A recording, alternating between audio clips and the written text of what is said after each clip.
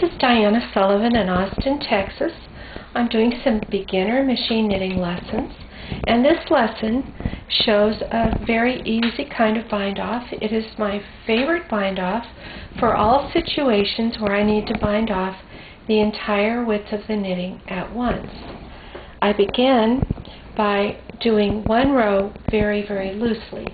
So if my machine is set on tension 5, I'm going to turn it all the way up to tension 9.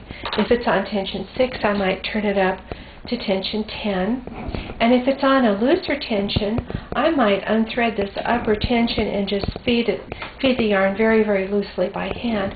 As it is, I usually pull some extra yarn down from above so that it's very, very loose.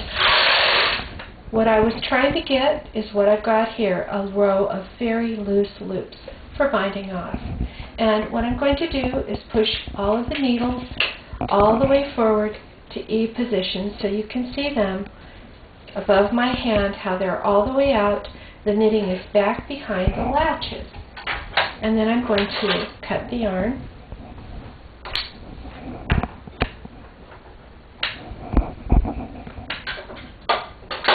Now if I were just learning to do this, I would do it this way. Using a latch tool, I'm going to hook the first stitch by going inside it and catching it in the hook. Then I slide the needle back so that the stitch is inside this hook and the needle's gone. Then I slip the hook into the next loop.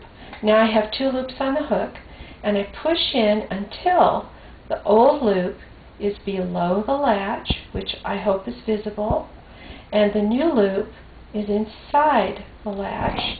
Then I pull that needle out and I tug the new loop through the old loop.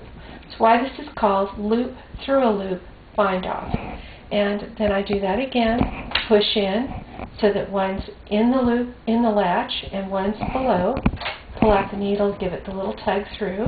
And I keep doing that, a loop through a loop, and I could get pretty fast doing it that way. Then after a while, I decide I want to go faster. I can just tug the loops right off the ends of the needle to bind off. And because the loops are a little bit tighter and smaller than the size of the needle with the latch closed, they tend to stay on and be controlled. Sometimes I have to be a little careful on the last couple to get my thumb in the way so they don't just fall off. When I get to the last loop, I just pull the loose end of the thread through the last loop. That's my bind off. And I'm going to get up close to the machine and right in the field of vision of the camera and show how the edge of the bind off looks. From the wrong side, this is how it looks, and if you uncurl it, you can see the chain edge, and from the right side, which is the direction that knitting naturally curls, you can easily see the chain edge across the top. It looks just like a hand knitter's bind off.